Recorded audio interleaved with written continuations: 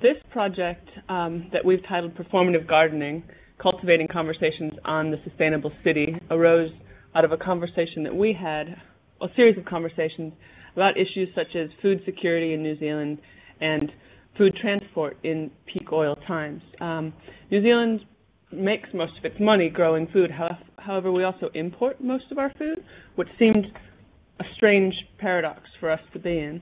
So we proposed actually putting food in front of people in the cities, in the CBD, as a way to generate conversation, and also as a spark point to have a series of workshops. Now, what we're doing isn't singular or alone. There are several precedents. This one is for parking, which started in 2005 in San Francisco, and simply put, they were highlighting the lack of open space in cities for people to occupy. The idea is very simple. You just pay the meter, and cars no longer occupy it, but people actually get to.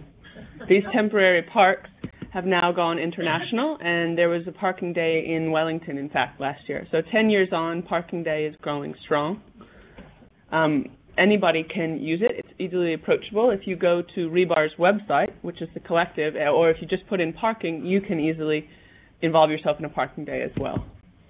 Another precedent for us that was important about raising awareness in food has to do with a project called PF1. Now, PF1 means public farm. It was designed by Work AC. They're an architecture firm out of New York City, and they had an installation associated with the Museum of Modern Art.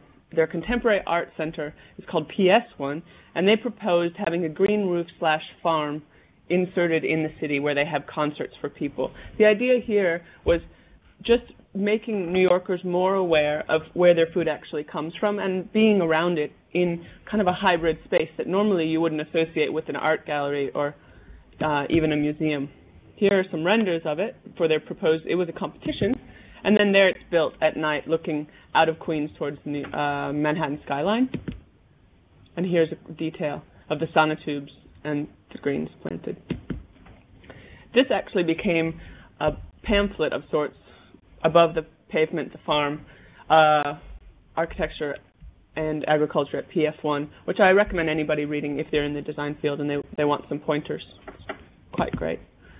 Another precedent that we came across, actually the woman Heather Ring sort of sparked this, is called Union Street Orchard, and this was in London to coincide with Architecture Week 2010. And so what they did is they occupied a derelict lot, and they got a series of orchard trees donated, and then they had an impromptu art gallery that they had along the side of the, you can see the wall there. This one, all of the trees eventually went to Council Flats afterwards, but it was a place, simply put, hard scrabble built out of the furniture that they could find, pallets and such, and painted.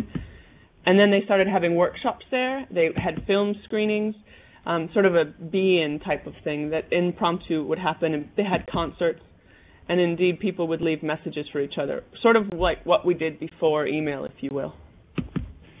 Now, this image I want to put up just to show you that people, in fact, did used to grow fruits and vegetables in Wellington. The image on the right, that was fruit and cabbages that were grown actually on Courtney Place, and then on the left you can see a more vegetated Courtney Place, which is one of our proposed sites. We're proposing putting 3 installations in. This first image here shows what St. James Plaza might look like, with tomatoes and chard and beans growing. The plants that we're actually using have been donated by the Koanga Institute.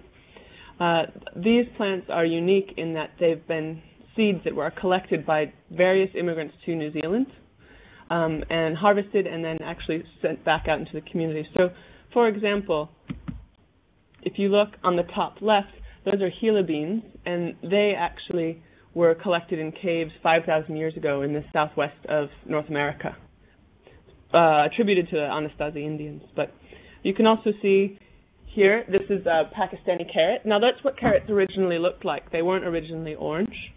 They were modified along their travels. You can see the icicle radishes on the bottom, quite unique, but actually heritage varieties that were brought. I think it's really important to put these foods out there and actually show people in Wellington what foods people used to eat versus necessarily what we consider food now. I started a course with some landscape architecture students. I teach at Victoria University, and they've been helping grow these plants. Barrenpore Nurseries, part of the Wellington City Council nurseries, graciously allowed us to use their glass houses to start these seeds. And for the students who are landscape architects, it may seem strange, but a lot of them haven't actually grown plants, really, or much less grown food. So this was an exercise in refamiliarizing them with how that process actually goes. We're proposing 3 sites, and I might turn it over to Amanda now. Okay, so I mean, we're really coming at this from the point of view of designers, and I guess we see sustainability or the lack thereof in our culture as being fundamentally an issue of design, that we currently fail to think about our processes and cultural products holistically. We don't think about how they are produced, how they're used, how they're decommissioned. And so we see that there is great potential to enhance our sustainability through good holistic design.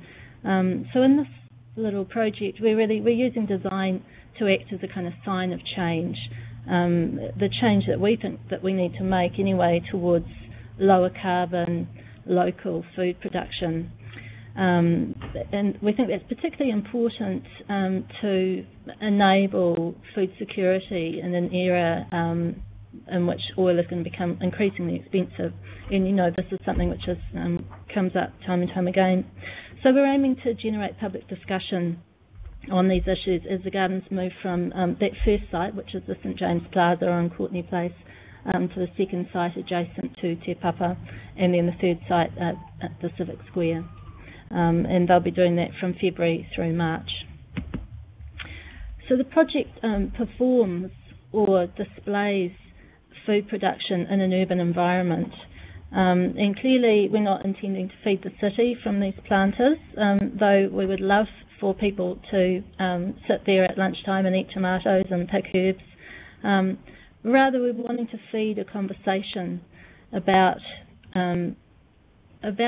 food sustainability, and we're particularly wanting to feed that conversation amongst the general public, because we see that really in New Zealand public debate is rather muted, and oftentimes you see the same faces at these sustainability discussions, which is fantastic, but there is a whole another kind of group of people out there who aren't really being reached. And if we need to, and I think we do need to make large-scale cultural change, then we need to be able to speak to a range of different audiences in a range of different ways, and to do it in an engaging manner. And so we hope that these design installations kind of pique people's interest. So the planters and the signposts, which have sort of little word memes about sustainability, and the signs themselves, we hope that they will kind of communicate. But we also want to run workshops on a range of issues to do with local food production, to do with the relationship between food security and energy security, and to do with the relationship between a greener urban environment and better health for the city and for the city's inhabitants. So we're going to finish in the Civic Square, and we're hoping to have a couple of workshops there, particularly about food and gardening. So one for children, for the local creche, and another just a general one for people to join in. We're hoping to do that with the chef from Nico, who does really great food, and who is an avid gardener. She's with the Brooklyn Transition Town, and they've set up an urban orchard up in Brooklyn. So that's a key outcome for us, probably, is that this project we leverage to build a forum on food in the sustainable city, which pulls together the many different stakeholders in this area. Yeah. So So that's it. Thank you.